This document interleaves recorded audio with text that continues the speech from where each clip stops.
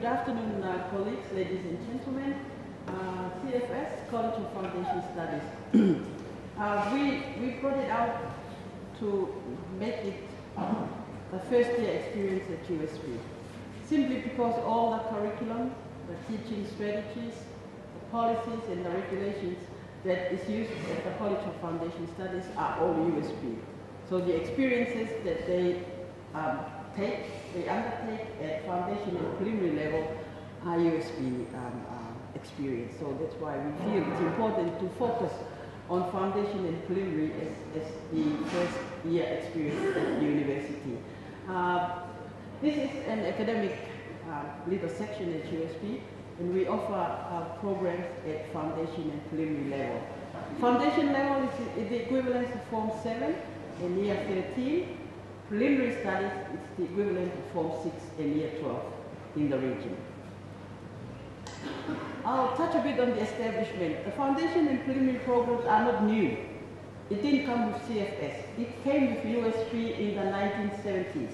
Father Ponato would testify to that. But when we started in the 1970s, it was all within the schools, like within the faculties. They were running what was called P1 and P2. P1 was preliminary 1, P2 was preliminary 2, which was the equivalent of foundation. And this was put up because at secondary level throughout the region at that time, there were no Form 7. So all the secondary schools were either only up to Form 5 or Form 6. So those from Kiribati during this time, they were only up to Form 5. They had to come here and do P1. Fortunately, we from the kingdom already had a Form 6, so we came here and did P2. So it was already started with USP, it's nothing new. So in 1999, after years of discussion within the Senate, there was a feeling that there was too much in the schools to handle this primary school, secondary school issue. So they need to bring it out of the schools, put it in a little special unit, get some qualified teachers who are qualified at that secondary level to focus on the preparation of students. So in 1999, it was pulled out with a lot of resentment and mixed feelings from the schools, but Senate decided that they would pull this out, put it in a little unit that was called Pre-Degree Studies Unit, and they were responsible for preparing students for degree level studies, and it was called Preliminary and Foundation. 2006, we needed a fancy name, so the university gave us the College of Foundation Studies, and again we were still delivering Preliminary and Foundation. The mission we were given to adequately prepare students for USP degree studies, USP. It wasn't meant for any other tertiary or any other university but USP. So we started off like that, trying to align our programs to the schools and to the faculties now so that we can prepare students for degree studies. In our observation, what we feel at this level, that the preparation was supposed to be a holistic preparation. It's not only academic, it was more social, because these students who come here after foundation are students from the regional campuses. Coming to Fiji is like coming to Alaska or California. So with that shock and social adaptation to the situation here in Suva is one of the most challenging preparations that we've been trying to do. So to adequately prepare students for USP degree studies was the mission that we were given. The programs and delivery. I tried to fit in the programs to the structure of the faculties so that we can see it and understand it better. For Faculty of Science, Technology and Environment, we have courses in maths, computing, information system, biology, chemistry, physics and geography. We have got 13 courses in foundation and 11 courses in preliminary.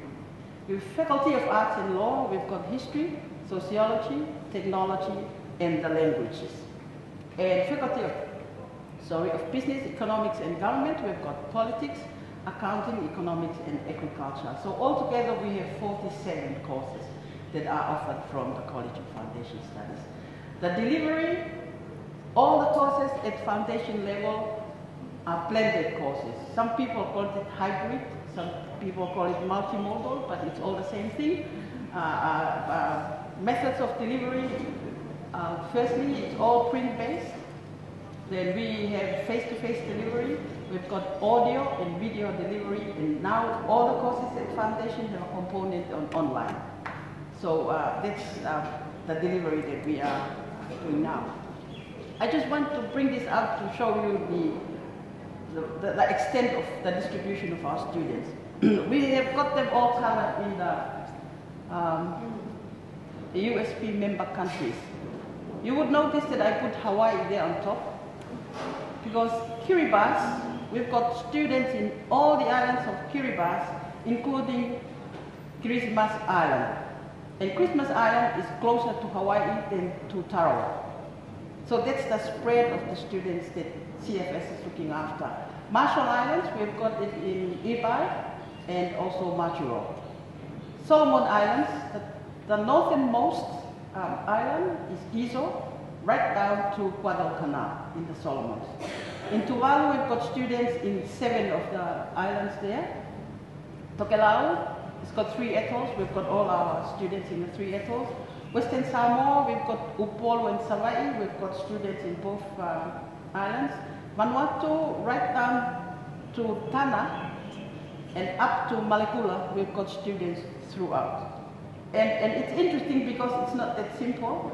Like you can have one island like Pentecost, that if you go from the south to the north, you've got to get different planes. The plane that goes from Vila to Pentecost doesn't go to the north in Pentecost. You have to go back to Vila to get another plane to go to the top. And in these planes, believe it or not, you travel together with the pigs and agricultural crops and everything. So that's how we go out to the countries. In Fiji, we've got students up to Kandavu throughout the islands in Fiji. In Tonga, we've got it all from Tongatapu up to the Niues. In all the islands, we've got students. Niue, we've got students in Niue. Cook Islands, we've got students also around the islands of Cook Islands.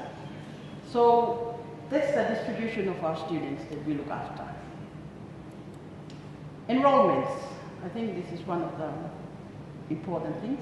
The line in red is the foundation enrollment, and the other one is the preliminary. You would notice that the enrollments in preliminary continue to grow.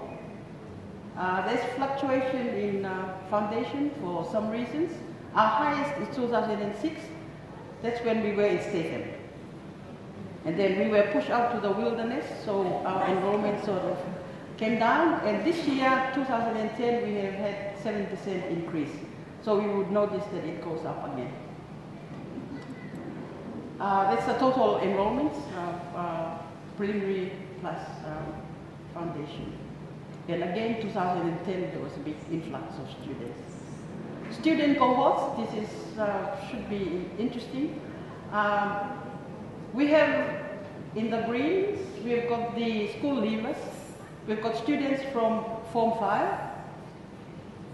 They come in to do preliminary. We've got students from Form 6 to foundation.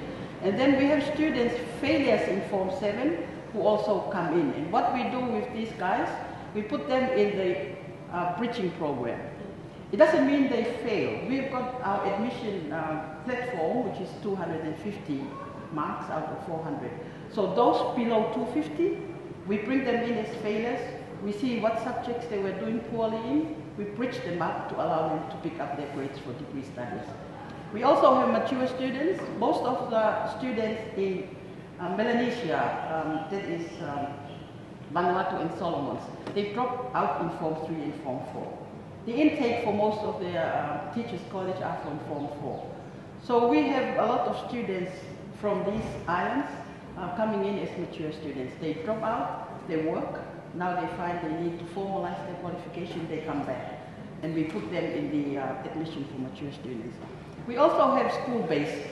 It took us a lot of time to persuade council to agree and also the ministries of education throughout the region to accept us to offer our program in the schools throughout the region. So now we've got 44 schools in the region doing our program.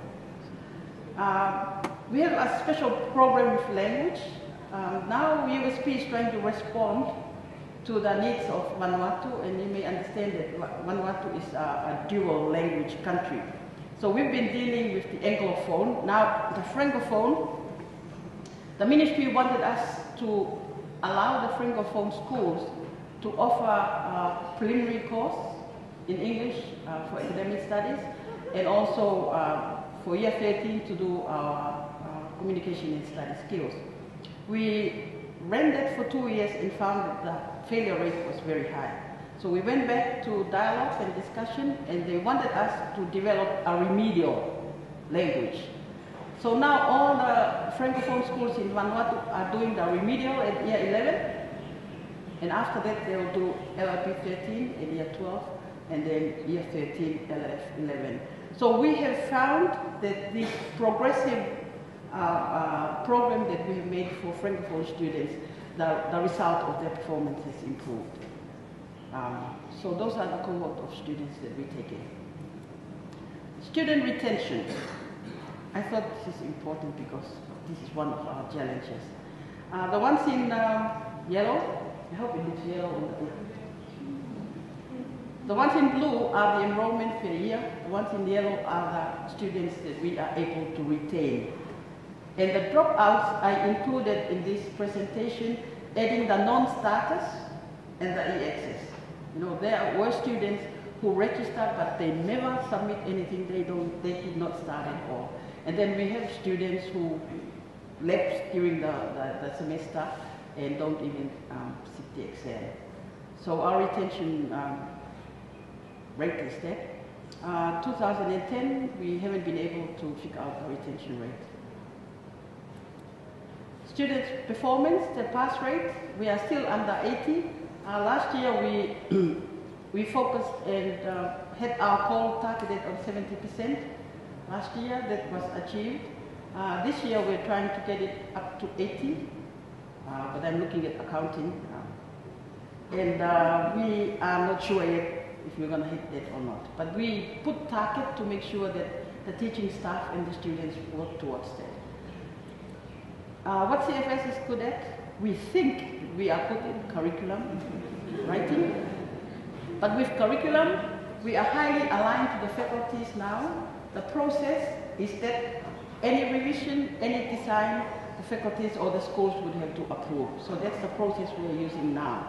And I remember Dr. Kishore mentioning in his presentation about the secondary schools, and I said to him, don't go there, that's too far, you have no control. You have your discretion with us. Do what you want to do with our academic program, because we are here to prepare students for you. And I haven't heard any response about maths so far. So for the schools, if you want students to be prepared from foundation, come to us.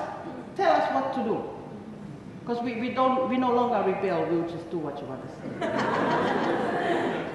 And I think with the delivery, we have been up to date with things. We are training our staff to do online. Last year we trialed one of the chemistry courses. Next year we are doing 3 more courses. So we have our plan for online delivery. I think we are good in coordination. You would have seen the spread out of students throughout the region. And there are schools you have to jump 3 islands, get to the end, get on a boat and go to the school. And it's not only one school, there are 3 schools like that. So when you hear I'm traveling to the region, I'm not going for holiday, I'm going for boat riding. So coordination, we have managed to do that. We have placed staff in the 5 big campuses. So they are there to provide face-to-face teaching in their teaching area. So we've got CFS office in Vanuatu, Solomons, Kiribati, Tonga and Samoa. And I'm glad that the head of accounting is now working with us to firm up our delivery out in the region, and he's also funding. Monitoring, we are doing the monitoring now at this stage. We are happy with it, but we haven't really captured what we really want to do. Counseling, we find that we are getting into the counseling because we also found that students withdraw because they are not counseled properly. So our academic staff are really getting into it. The promotion, we are really good at it. You should have seen it in our enrollment. What CFS is here to deliver? Institutional research. We feel that we have a lot of questions in our mind, but we cannot really answer for it in a quantitative way. So we would want DVC, Professor Kelly, to help us out in that. 99% retention, that's our goal. We want to get to that. Work in progress is starting to strengthen face-to-face in the region. All courses are fully online. Staff fully upskilled. That is, if we are, our turnover is not high. At this stage, it's very high. 80% of schools to offer the CFS programs. And the business plan is to franchise the program, might give us some more money. Our vision for 2015, instead of the adequate preparation, we are going to do best preparation of students for university life. Excellence will be our standard. It will no longer be a goal. Thank you very much.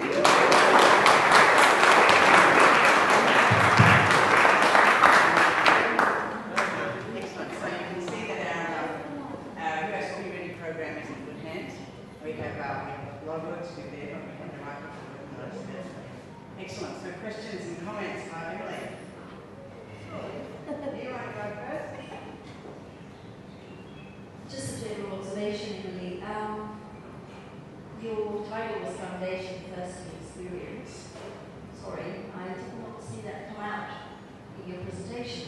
I was hoping to see what you were doing to give the students that first year experience. We're talking about foundation Well, being the first year. Yeah, I was saying that because we align our... Yeah, but we all know that, right? If you give me another half an hour, I'll talk about it. It's a bit late now. Why I'm saying that is for two reasons. Firstly, for those of us who've been here and taught foundation, we know what you do, right? But the first year experience is beyond what we ask them to do and what we monitor for them. So I was looking at, we need to understand how you prepare them to come to it, not just academically. That's right. I was mentioning our involvement now in orientation and induction of staff. Again, we all do that. Anyway, the next question. No, but I was thinking if we do it at foundation level, by the time they get up to 100 level, maybe they learn 2% of it. It's an ongoing thing, but I also thought that using the procedures and processes of the university, by the time they go from foundation to 100 level, they've already grasped it. So it will be a smoother transition. When they come in, you wouldn't know that students are dropped here, they don't go to the lecture room, they sit around there. And also they bring their different clothes, they change, they go for the matinee. We've done those things, and we even call parents to come and discuss with us. So that's why I mentioned the social aspect of the first year experience. My question really was, what percentage of our, Do you know what percentage of our first year students actually come from foundation? No. Does anybody know? And how many come from center? No, that's why I was saying that what we haven't been able to do is the institutional research. Because I thought to myself... Yes, data at SES sitting there every year, it's just a matter of knowing. Because I thought to myself that the 100 level should do that. Yeah, it's there. I've got an idea about the science students, but I don't know about the social it is significant, but Sorry, it's not. significant number of students come from foundation into our program. Basically, we have about 40% coming from foundation. And the others are coming from Form 7? Yes. Others are coming from elsewhere, not only from 7. I just want to respond very briefly to this first year experience. I thought coming to the foundation program is already a first year experience. Coming to the university, your curriculum, and I think Emily answered it very well. If there is another definition for first year experience, I would like to know. Well, we need to tell where you do the 100 course. No, I think let's not get caught up in semantics. I think she is absolutely right. If it's their first year on campus, then it is their first year. It involves all of the academic and social. And in fact, if they're out there in all of those far-flung places that you're visiting by boat, then their first year experience is when they actually turn up here, isn't it? Or when they turn up in campus there. And so we have to cover all of it. When you call it pre-first year or whatever you want to do, we will cover all of that and not get caught up in. But it's really exposure and preparation to preparing people for success. So tell me, do you have any sense at all of whether those who do foundation studies do better? When you've got 40%, you did well. Do you have a sense of in business of whether they do better than students who come in from Form 7 or elsewhere? You want me to respond to that?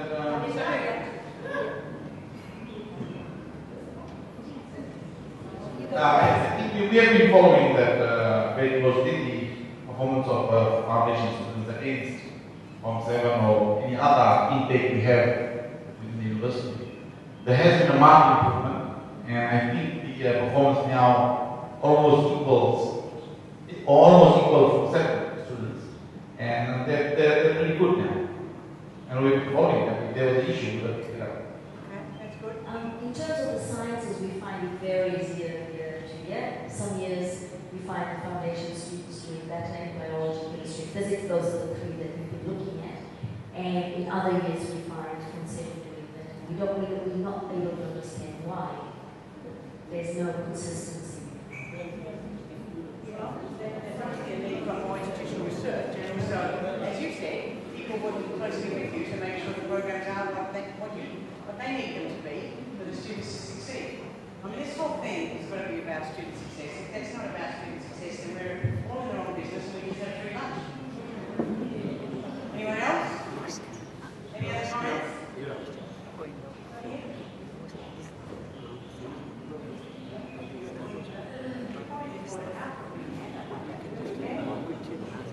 Not an option. It's a few years ago, I was ministering in a first year experience working group. And one thing back then, what you were saying, often come along with the pigs and the chickens. And with our delivery and foundation students, as well, often they're not studying full time, so they don't have the money. They're doing 1 or 2 papers here and there. And this idea that first year experience is, this is a very immersive experience, and which I think was something that had been part of our initial first year experience research. There's almost an assumption it was an immersive experience, but it isn't at all. And we've got to start with preliminary and foundation studies and our part-time students. And really first year experience is not just one-off immersive experience, but it's more the university experience and over the process of 7 years. And I'm not sure how you do that with someone on more than possible. Like you raised the questions around the regional university. We're going to have to close it on this one, but I think this tells us that we're on the right track, seeking the external funding. We're going to get something in by 5:30 to this great event about how we're going to work on the first year experience as well as the seamless transition from last school through foundation studies into successful first year, whether it's here or in the region. So, and I think that your 42, did you say, or 44 schools, where you already have a presence, is also a tremendous foothold for our other initiatives that we need to have operating in schools. So we won't be starting from scratch. Thanks, CFS. Thank you very much. Thank you.